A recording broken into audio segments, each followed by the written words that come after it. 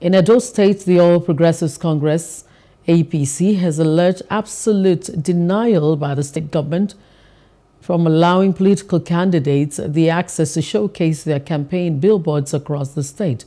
The chairman of the party, David Imuse, made the allegations during a press briefing at the party secretariat in Benin City. Senatorial candidate Edo South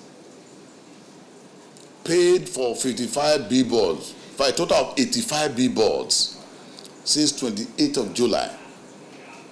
Till date, those billboards have not been displayed.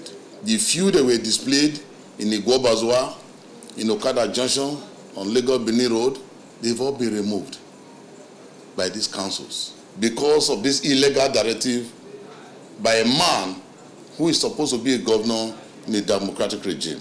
He should not take our law-abiding attitude for granted.